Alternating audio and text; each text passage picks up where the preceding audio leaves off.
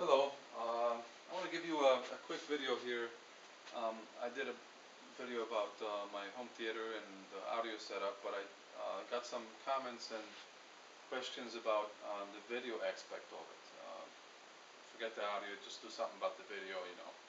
So I just want to give you a couple of hints and advice on um, what to do about the screen. Uh, my particular screen is 147 inches across, which is roughly about 10 and a half feet wide. Um, Obviously, in order to buy a screen of that size, a fabric one, um, would cost you, for a good one, probably, I don't know, $5,000 to $6,000, and it goes up from there. I'm just talking like a average level. Um, so the least expensive option would be to paint the screen, and as you know, there's a few companies out there that make screen paint. The most popular one is called GOO Systems, GOO Systems, and they make screen paint. I don't know if they changed any um, the way they make the paint, but they used to have like two separate cans. The first one was a base coat, which basically what it was, just like a really, really fine, bright white primer, which you would apply on the wall. And then the second coat was the top coat, they called it. And the top coat had what it looked like. It looked like a clear coat with fine, like metal dust particles in it for the reflection. And then you would apply, I think you would apply about 3 coats of primer and two coats of top coat. Um, there's also another company, I believe it's Paint Supply, Screen Paint Supply. If you search on Google, you'll find it. They also had the same setup where they had a base coat and the top coat. When I initially painted the screen, I used the two-step method, which is a base coat and the top coat. But when I had my basement redone, doofus that was doing the work, I guess he was turning around with a 2x4 and put a hole in my wall. I tried to cover it and patch it up, but I always saw it. And the projector was shining, was displaying pictures on the wall, and it was right there in the middle. So what I had to do was basically do it from the beginning. I just patched the hole up, and I ordered paint. Now this time when I ordered the paint, they didn't have this. The paint supply place didn't have a two-step process anymore. They had one-step process paint, which basically has like everything in it already, primer and a top coat. I think on this wall alone, I probably have like, because I want to have it done real nice, so I have probably 6 base coats on it. Then I had a top coat, and then I had to redo it. So I have another.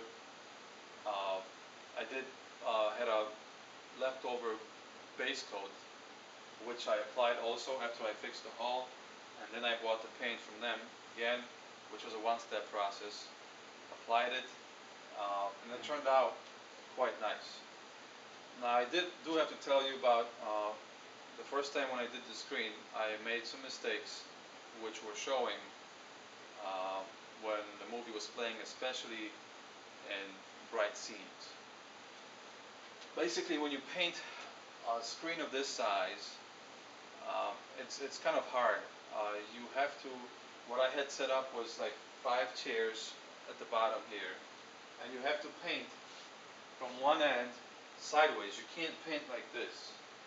You got to paint sideways, and you have to go from one end to the other, and then you got to come back again and paint from one end to another. You can't go back and forth and back and forth. It's important for those little metal particles in the paint to be kind of positioned in one direction, so the reflection is it gets proper reflection. That's what I was told by the guy when I called him on the phone. So when I made a mistake, where I made a mistake is because the screen is so big, I didn't have enough paint on the roller to go from one end to the other. So I had good enough paint for maybe to go halfway. So then I would dip it again, and I would continue on. And what happened was I had too much paint in the middle. It was a lot thicker than it was on the sides. So when I thought it was dry, when I thought the paint was dry, I waited 2 days. It was dry here and it was dry here, but it was still wet in the middle. So when I applied the second coat of top coat, what happened was the paint that wasn't dried yet, like rose from the wall. It just the surface, the texture was different. And when that happened, I didn't know what else to do. I waited another 4 days, and I applied another layer of top coat, and I couldn't get rid of it. So when I turned the projector on, you could definitely see a different pattern of light bouncing off in the middle and on the sides. So when I redid the screen again, what I did was I bought rollers that were not as smooth, but they could hold more paint. And that was enough for me to go from one end to the other. So let's just give you a few points on how you paint. Have enough paint and on the roller to go from one end to another, and buy the best roller you can buy. Don't buy the cheap roller that those little fuzzy things stay on the wall. Don't buy that. And I would prepare your surface before you paint.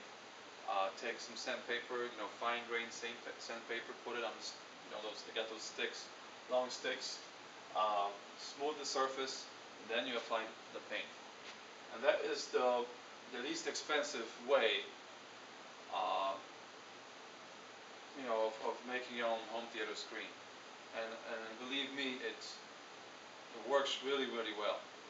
And I've gone to Best Buy and other home theater stores, and I looked at their $5,000-6,000 screens that they make, that they sell, and honestly, I think this beats the heck out of all the screens that I've seen.